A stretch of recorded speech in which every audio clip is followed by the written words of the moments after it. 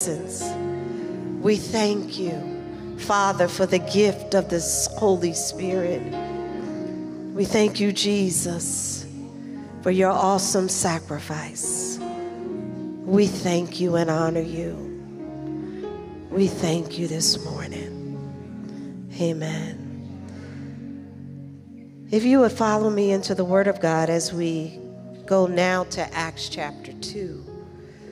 So in Acts chapter 1, Jesus sets up the expectation of the Holy Spirit coming. Jesus gives the purpose of the Holy Spirit to be a witness so that he empowers us to be a witness for him. When we get to Acts chapter 2, verse 1 through 4, the Holy Spirit arrives. On the day of Pentecost, all the believers were meeting together in one place. Suddenly, there was a sound from heaven like the roaring of a mighty windstorm, and it filled the house where they were sitting. Then what looked like flames or tongues of fire appeared and settled on each of them.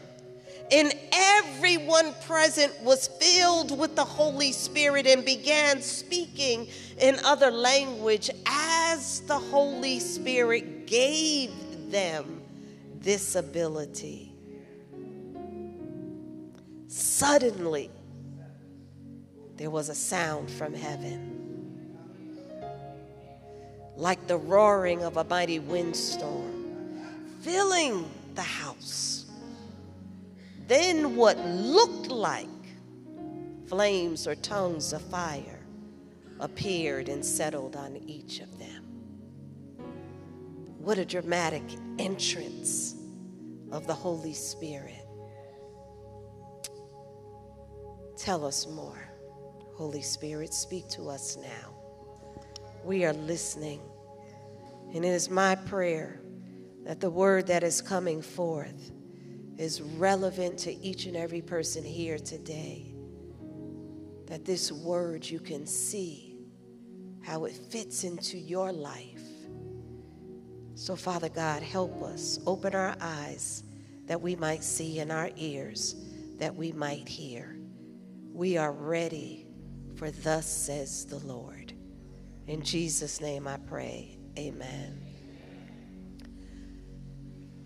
As I get ready to talk about the expectancy of the Holy Spirit, I do want to point out some things in this scripture that further heightened the relevance and the importance of this day of Pentecost over 2,000 years ago, when the first church experienced this extraordinary event. When it talks about, where do I want to go? Suddenly there was a sound from heaven, a mighty windstorm. As some of you might know, and I hope I'm informing others, is that the Holy Spirit is often likened to the wind. Because we can hear the wind, we can see the effects of the wind, but we can't actually see the wind. We see the effects of the wind.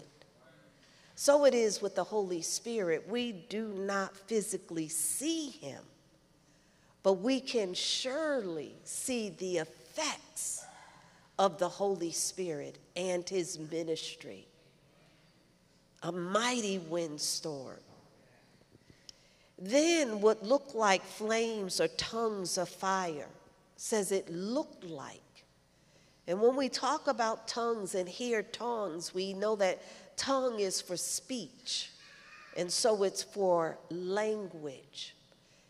And so we can see what God is reversing here, as we know that the New Testament fulfills the things done in the Old Testament. The Old Testament brings revelation. The New Testament will bring fulfillment. And so if we go back into Genesis chapter 11, we see that there was a moment in time when God confused people with language. So now, all of these years later, the Holy Spirit shows up, and now everybody can hear each other in their language. And so when he confused with language all those years ago, now God is restoring one language. So everybody can be unified and everybody can hear the tongues. The other thing I want to point out, how this is a reversal of something that occurred in the Old Testament, is that when Moses came down from Mount Sinai and gave the law, 3,000 people died that day. The 3,000 people who, while he was up receiving the law, were involved in idolatry. Those 3,000 people were killed. On the day of Pentecost, if you were to read on, Peter stands up to give the message of the Holy Spirit in the birth of the church and calling people to be saved. 3,000 souls came to be saved that day. The giving of the law, 3,000 people died. The giving of the Holy Spirit to the church, 3,000 people are born again. Don't ever doubt God and his plan. God, he's amazing. He is just amazing. So today on Pentecost Sunday, 50 days after Resurrection Sunday, we come with the same type of expectancy that the Holy Spirit, as he was on that day, we won't have a Pentecost day like that again because we don't need to. He's here. He's in us. The birth of the church has happened.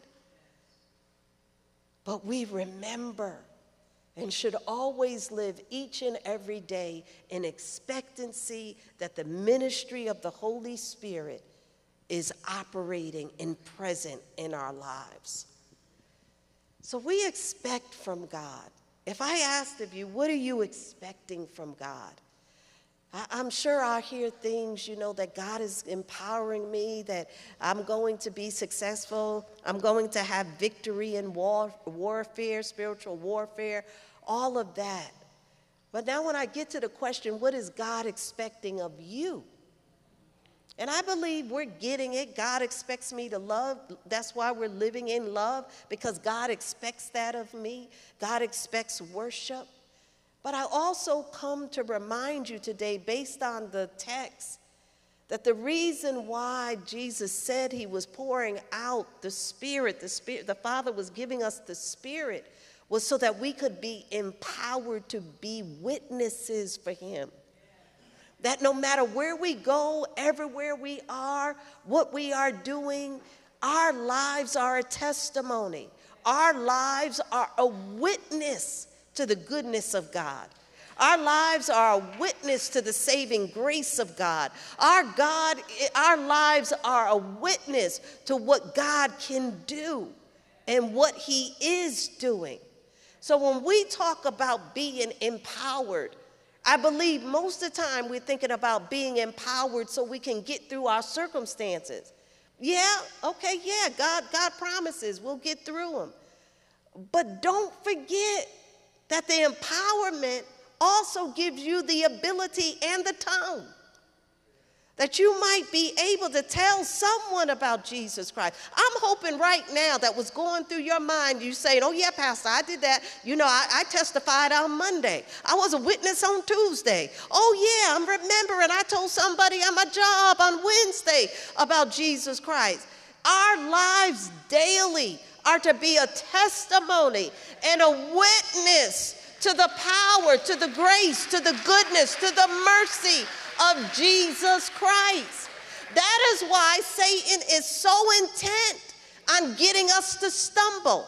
That's why he's so intent, because he's trying to destroy your witness for Jesus Christ.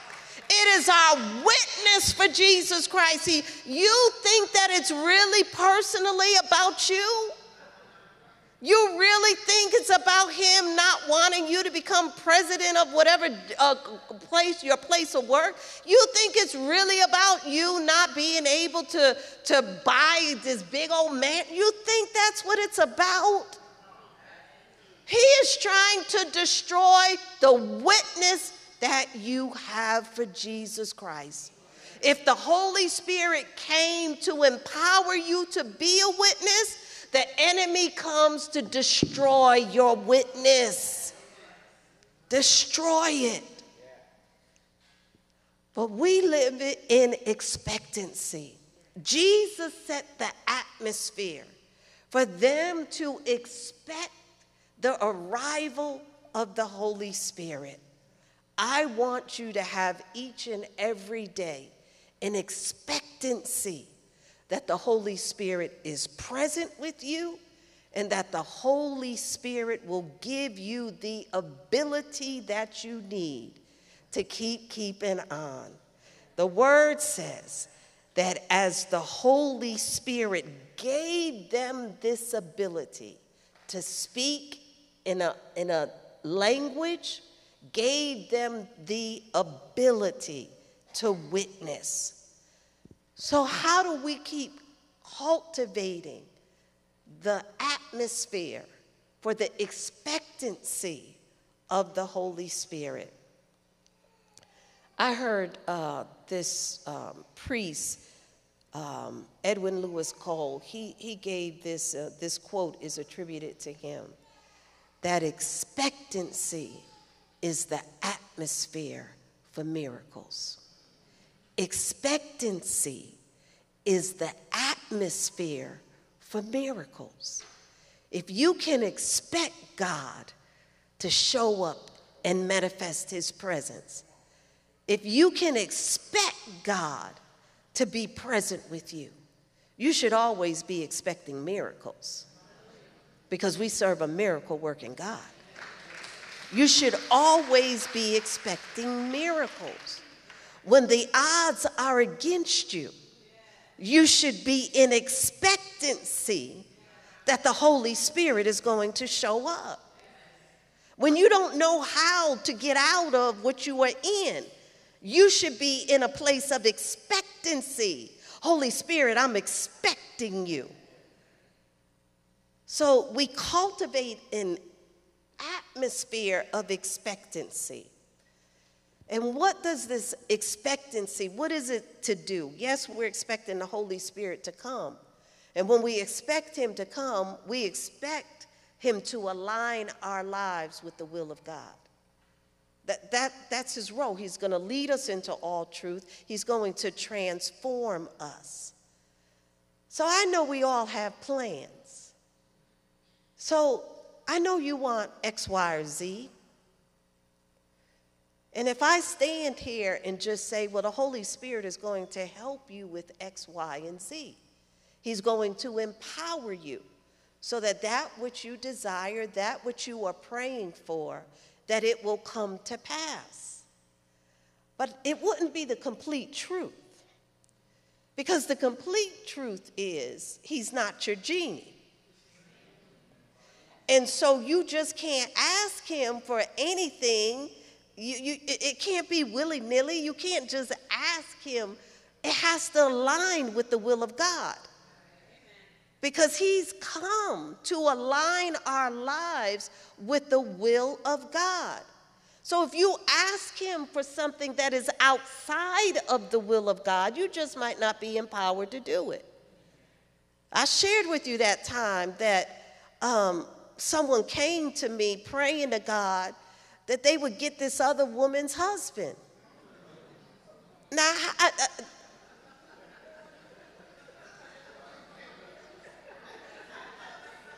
it's a true story, I promise you. The same look I have on my face right now, I know was the look I had when I was sitting in that chair. And I'm saying, but that's not the Holy Spirit. You want Holy Spirit to get that man from that woman, and God is to align our lives with the will of God. So it doesn't mean that you are going to get everything the way you want it and because you want it. He is consistently aligning us with the will of God.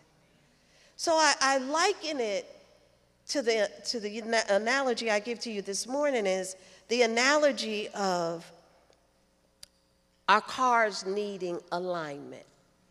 I can remember getting my first car as a teenager, and one day I'm driving, and all of a sudden the wheel just keeps shaking and shaking. And I'm like, what is going on? So found out, it was a learning moment, that my car needed a wheel alignment. But if I got out the car and looked at the car, everything looked fine. The wheels looked like they were in the right place, front, rear wheels, four wheels, looked like, okay, get in the car and go. Because from the outside, everything looked fine. It's just when you got on the inside. So right now, everything is looking fine. You're all looking good this morning. You're looking nice. You look like you got it all together. I couldn't even tell if you got something going on in your life right now. But when I got in the car and tried to drive, that's when the problem was. And so maybe inside of yourself right now, some things aren't feeling as good. You're looking good, but maybe it's not feeling good on the inside. So the only thing I'm saying is the Holy Spirit, when he comes with his power and the ministry that he gives us for life, is this: that he's going to do an alignment in your heart. He's going to do an alignment in your thoughts, that you can be aligned with the will of God.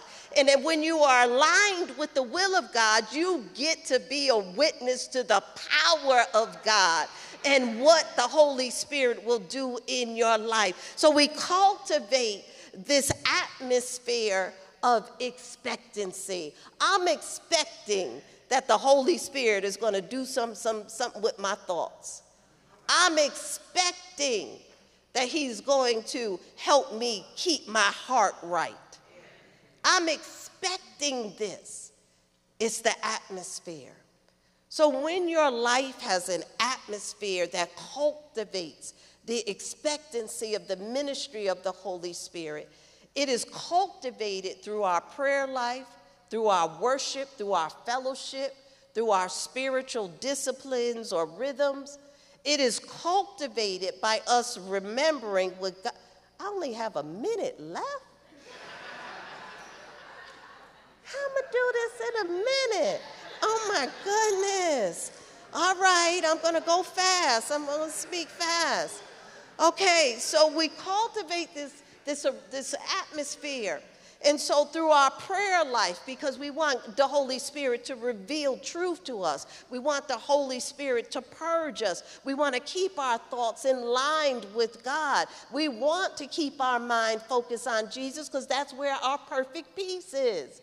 We want to cultivate this expectancy through our worship. We just experienced a moment of worship here today where we all came together to express our adoration of God. We've come together to express our love of God. We come to remind one another just how good God is. He helped you last week. He helped me last week. You got through. I got through. Come on, you all. Now let's just celebrate. Let's celebrate because we made it through. It's our worship, and then he comes into the worship. I know on this platform I was looking at Rachel. I know I was looking at Keneal. I know I was looking at Deborah. I know I was looking at Teresa and Roland and Alexis. I know I was looking at all of them, but I also know that the Holy Spirit was a part of it. I know the Holy Spirit was a part of it. So it's through our worship. It's through our fellowship. That's one reason why I love coming to church. You know, I can't relate to people that are done with church. I love coming to church because I love the fellowship. And I figured out how to deal with people who want to mess up my worship. I mean, I get it. I'm telling you, always come to church. Be in the fellowship. I'm aware that there's some people that come to church and they want to upset your worship. But I figured out how to deal with that. Because if anybody brings me any mess, come on, let's pray. You want to bring some gossip? Oh, that what you want to talk about? Oh, I think we should pray about it. Let's stop talking and let's just start praying. And then guess what? They're not coming to you anymore because their intent was not to take it to God. Their intent was just to stir some things up. But I'm telling you, some people won't come to church because there's too much mess going on in church. But I'm telling you how to deal with it. You come with the right heart. You come wanting to praise God. You come wanting to worship God. And you come defending your right to worship free of any mess. Just start asking people to pray. Come on, we're going to stop all this and we're going to pray. So we cultivate the atmosphere of expectancy of the Holy Spirit with our fellowship together. We create this hunger for him, this desire for him, this thirst for righteousness. We create the atmosphere for him to come. And then we create the atmosphere through our faith. It is our faith. It's our faith. Some of you came here today because of your faith. You might have gotten up this morning, you ain't feel like coming to church. But as Deacon Andre talked about, there are just times in life you got to put your faith over your flesh. And so you get up, your faith brings you here. And then we cultivate the atmosphere of the expectancy of the move of the Holy Spirit when we just start talking about God and remembering just what he has done in our lives. It is the ministry of the Holy Spirit to bring to our remembrance the Word of God, to bring to our remembrance who God is, to bring to our remembrance what God has done. I was sitting over there thinking, and I'm saying to myself, just 30 plus years ago, I remember the agony I was in. I remember the situation I was in. I remember feeling as though I was living hell on earth. I remember it. But here I am 35 years later, and I have a praise. I have a testimony. I can witness to you about God showing up in the midnight hour. I can witness to you that when everybody else leaves, he's still there. I got a testimony for you today. And I'm sure you do too.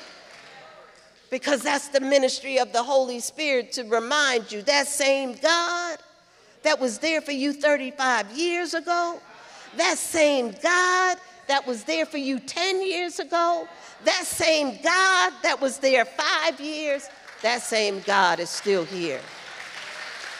He is still here. He is still here.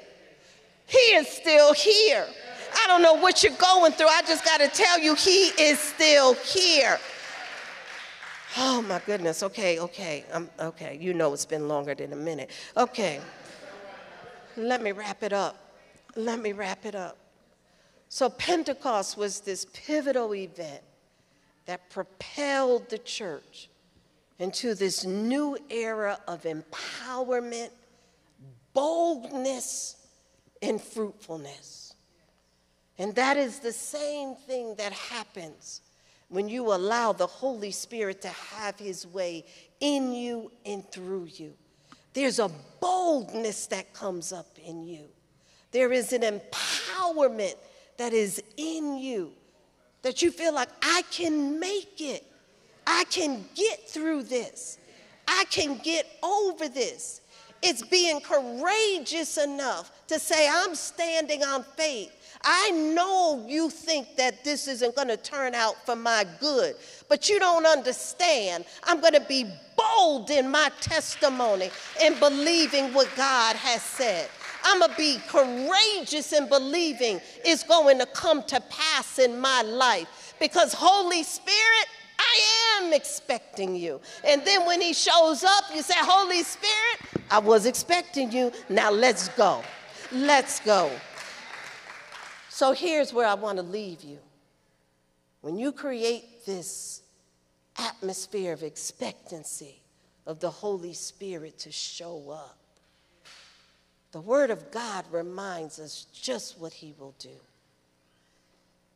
Isaiah 40:31 says that when we are feeling weak and we need some strength, the Word says, but those who wait on the Lord, those who have hope in the Lord, will renew their strength. The Word of God says you will soar. Can someone say, I'm soaring? It says you will soar on wings like eagles. You will run and not get weary. You will walk and not faint. So the Holy Spirit will bring that scripture alive in your life. So anybody feeling weary right now, you just say, Holy Spirit, I'm expecting you. I'm expecting you because I'm about to soar on wings like eagles. The Word of God says that he will give you rest. Matthew 11:28-30, Jesus says, come to me, all who labor and are heavy laden, and I will give you rest. Your rest is not coming from any alcohol. Your rest is not coming from any weed.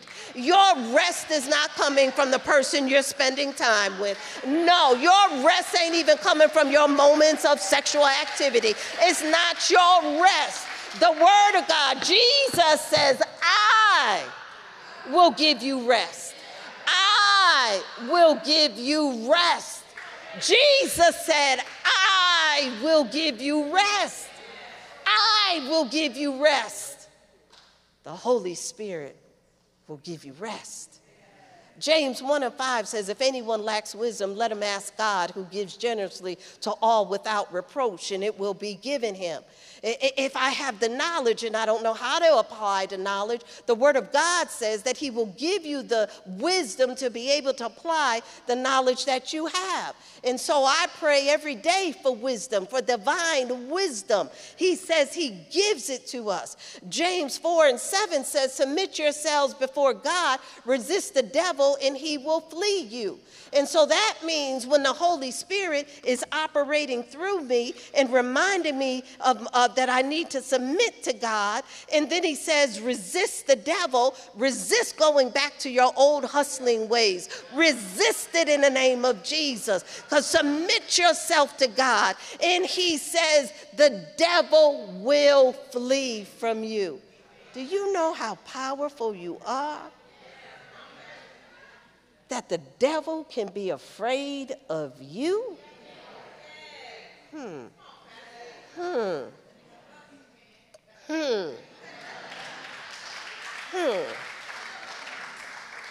you know who you are?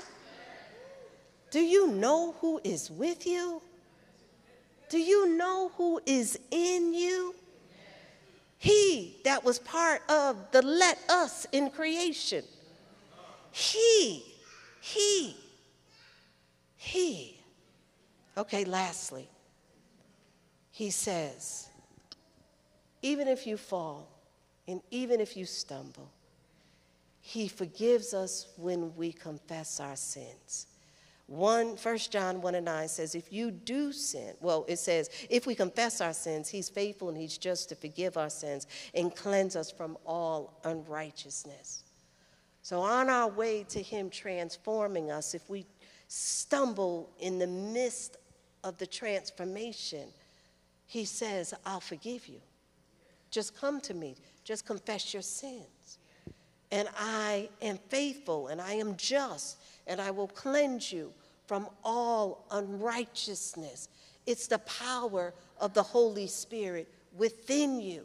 If you're struggling with a certain sin this morning, confess the sin.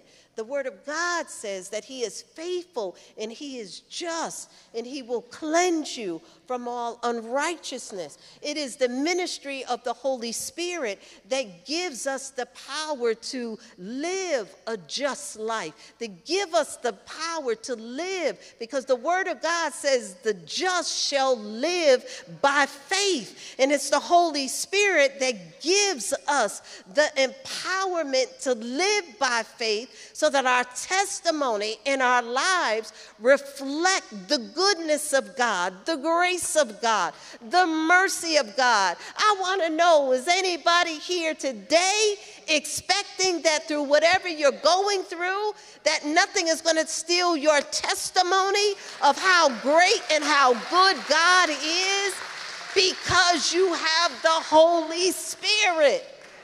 I want somebody shout out, I know the Holy Spirit is with me. I know the Holy Spirit is with me. But I'll close here in my extended minute. I'll close here. The Holy Spirit is given as a gift to the church so that we can fulfill God's purpose for the church and for our individual lives. Church was not meant to be a spectator sport. The Holy Spirit is empowering us that we might do the will of God through the purpose of His church, through the purpose of our living. Jesus spoke for 40 days after He got off the cross, after He was resurrected. He stuck around on earth for 40 more days.